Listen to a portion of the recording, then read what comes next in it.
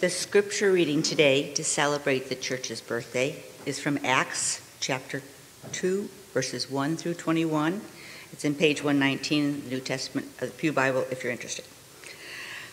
When the day of Pentecost had come, they were all gathered together in one place, and suddenly, from the heaven, there came that sound like the rush of violent wind.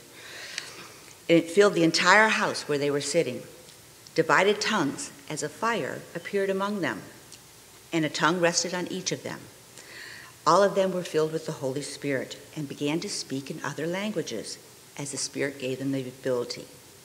Now there were devout Jews from every nation under heavens living in Jerusalem. At this sound, the crowd gathered and was bewildered because one heard them speaking in their own native language of each. Amazed and astonished, they asked, "Are not all these who are speaking Galileans? And how is it that we hear, each of us, in our own language?" Parthians, Medes, Elamites, and residents of Mesopotamia, Judea, Cappadocia, Pontus and Asia, Phrygia, Pamphylia, Egypt, and the parts of Libya belonging to Cyrene, and visitors from Rome, both Jews and proselytes, Cretans and Arabs, in our own languages, we hear them speaking about God's deeds of power. All were amazed and perplexed, saying to one another, "What does this mean?" But others sneered and said, "They are filled with new wine." But Peter, standing with the 11, raised his voice and addressed them, "Men of Judea, and all who live in Jerusalem, let this be known to you, and listen to what I say. Indeed, these are not drunk, as you suppose, for it is only 9 o'clock in the morning. No, this is what was spoken from the prophet Joel. In the last days it will be, God declares, that I will pour out my Spirit upon all flesh, and your sons and your daughters shall prophesy, and your young men shall see visions, and your old men shall dream dreams. Even upon my slaves, both men and women, in those days I will pour out my Spirit, and they shall prophesy. And I will show portents in the heavens above, and signs in the earth below, blood and fire and smoky mist. The sun shall be turned to darkness, and the moon to blood before the coming of the Lord's great and glorious day. Then everyone who calls on the name of the Lord shall be saved." This is the word of the Lord. Thanks be to God.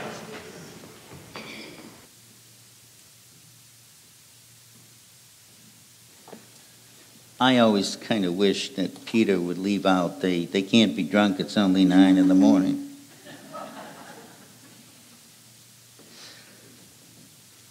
Nobody got up early to drink in Palestine, I guess. Will you pray with me for a moment?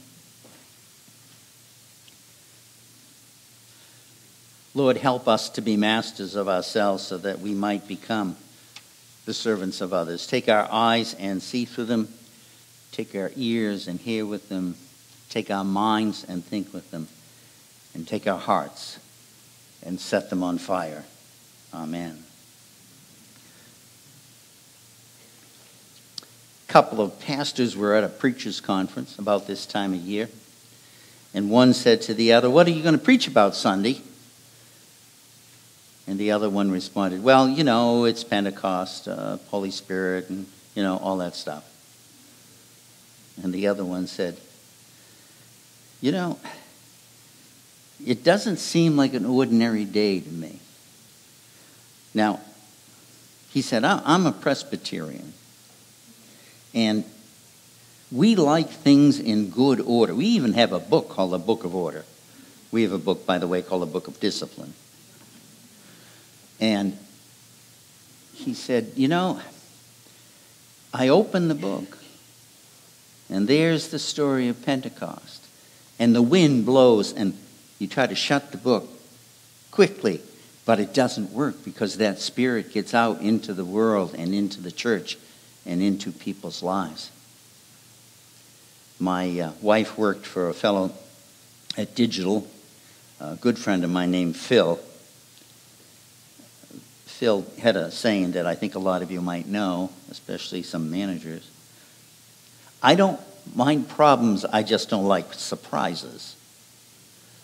Well, that's kind of how some people are. And Pentecost kind of rolls over all of that. The word for wind in Hebrew is ruach. It means wind. It also means spirit. When the languages were translated into Greek, the word is pneumena, like pneumatic, powerful wind blowing through that enclosed room. And then in chapter 24 of Acts, Jesus said, the Holy Spirit will come upon you and you will be filled with power. The word is dynamis, like dynamite, a dynamic. There's some powerful words associated with this Pentecost season. The book of Acts begins where the book of Luke lets off. In the story of Pentecost, we hear the story of the wind and the fire. If you wanted to follow along with a sermon, you can use the notes, or you could open the Bible and just open it to Acts. Acts 2 is the story of Pentecost. Acts 8 is one of my favorite stories. Philip is taken up by the Holy Spirit, and he's told to go down to the road that leads to Gaza. Jerusalem's up here on a high mountain in the center of the city.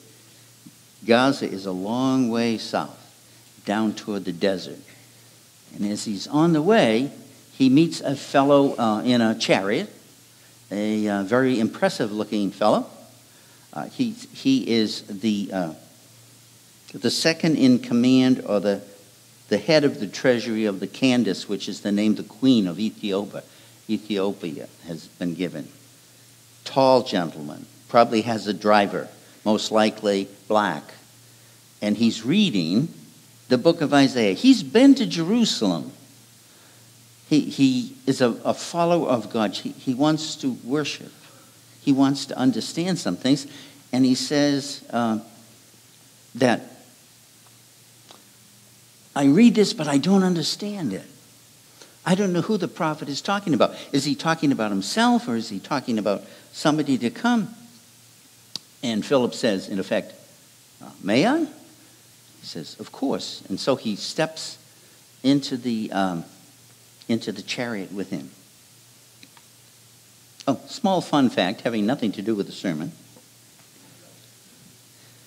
Do you know how wide a railroad track is? That's exactly the width of a Roman chariot, the chariots used in that day. So it's fairly wide. And so Philip begins to tell the Ethiopian eunuch about the love of God. Now, you have to understand that a eunuch is a person who has perhaps been castrated. He's given a position of trust. He's the treasurer of the queen. He goes to Jerusalem, and they determine somehow that you're a eunuch, assistant to the queen. We're so glad that you're here in Jerusalem, but you can't enter the temple. It says in the book of Leviticus that eunuchs can't do that. And so he worships from outside. But Philip says, Jesus came for you. You're part of the family of God. You are of importance to God. You are loved. And the eunuch, they ride along and the eunuch listens. And then he says, here is water. There's a stream. What's to prevent me from being baptized? And Philip says, not a thing. And they go down into the water and he's baptized. And he said, you are part of the family of God. He who has been left out, he who has not a family, he who is in effect discriminated against, is now a person with family. It is the family of God. In chapter 10 of Acts, you know the story of Cornelius and Peter. Peter is down on the coast by Caesarea. It's a lovely place, by the way. And he's living with Simon the tanner. I think when a lot of people read that, they wonder, I wonder why they put his occupation in. Tanners, because they dealt with dead animals and had to work with the hide, were very often not only regularly unclean, but ceremonially unclean. But Peter was there, which is interesting. Peter, an Orthodox Jew who follows all the rules, was there with Simon the tanner. And then he goes up to the roof. There's a flat roof there. It's there by the sea, and he looks out, and he's praying. And then it says a trance comes over him. And he has a vision of a great sheet from heaven. And it's lowered down in front of Peter, and a voice says, "Peter, arise, kill, and eat."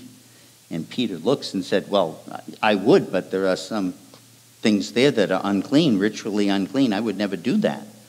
And the sheet goes up, and it comes back down again.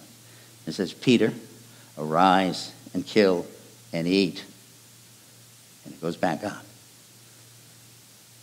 And the Holy Spirit says, some men are coming to see you.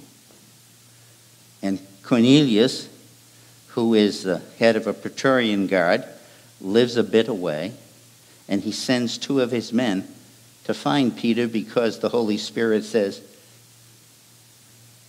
"Go to Caesarea, send your men. There's a man there named Peter, and you need to hear what he has to say."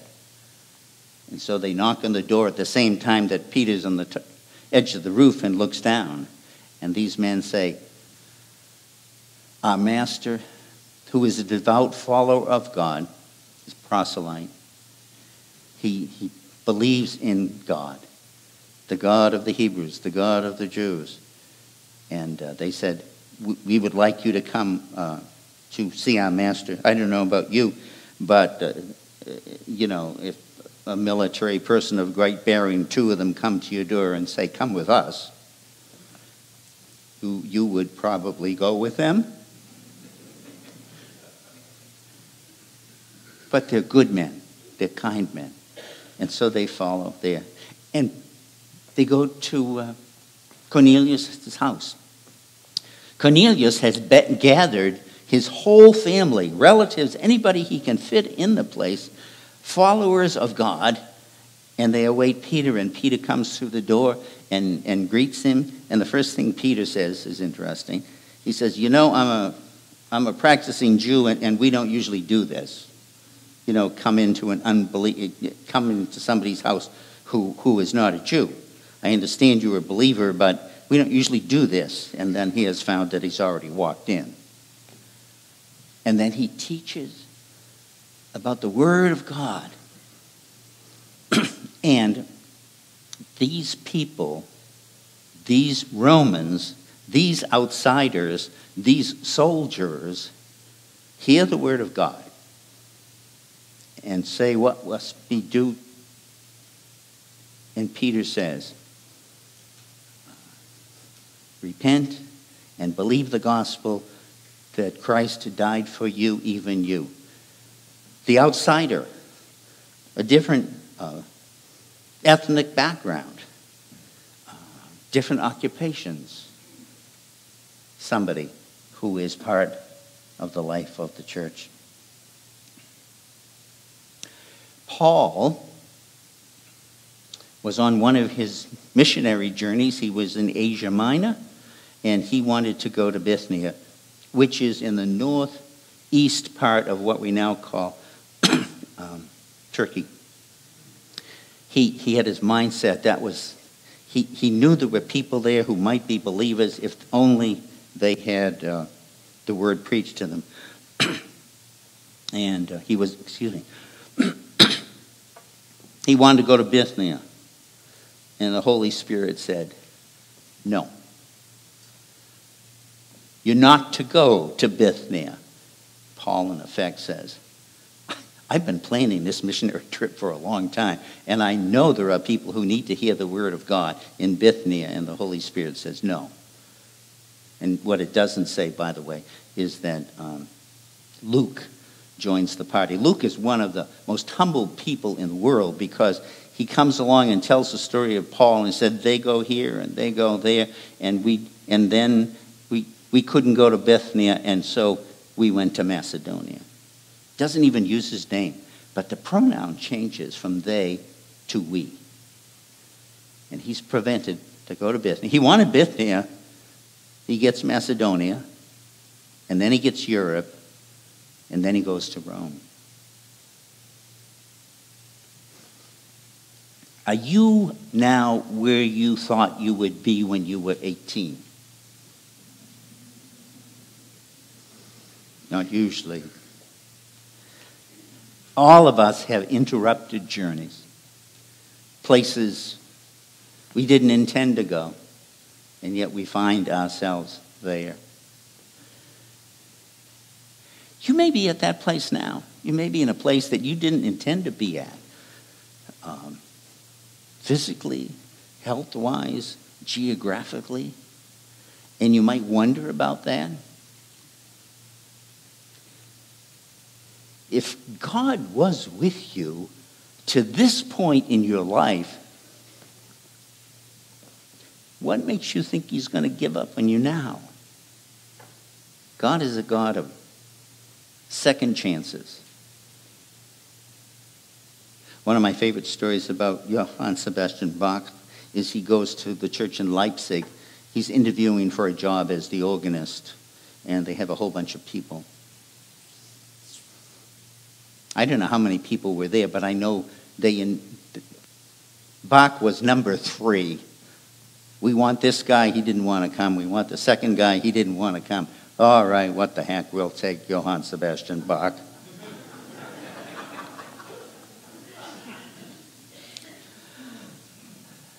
God can use us.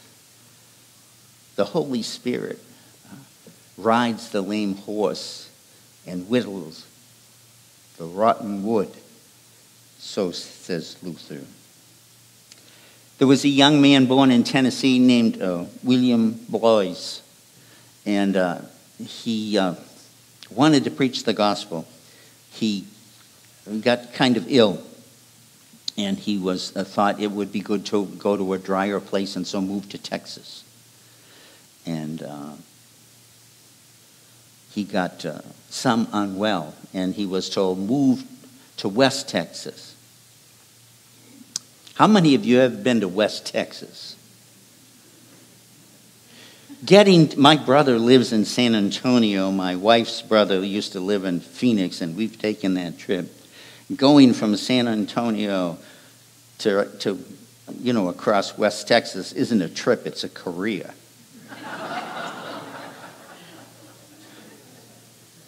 But the young pastor, Blois, he got a little wagon and rode on that, and wherever there were people, he stopped and he preached. And some people told him, there's a lot of cowboys, and they're a rough sort, and they don't hear the word of the Lord. If you've ever been to West Texas and you've seen the sign, Cowboy Church, anybody see that? Okay, some of you did. Pastor Blois preached, whether there was 6 or 600, he started preaching above a saloon. He wasn't even a Methodist. Methodists are known for preaching above saloons and the back of the bar. No, John Wesley did that. Charles Wesley did that. Somebody said the devil shouldn't have all the good music. So he preached, and that cowboy church exists to this day. For a guy who left Tennessee, he wanted to go to China. I left that out. He wanted to be a missionary to China, but he got Texas. But God used him powerfully. in that place.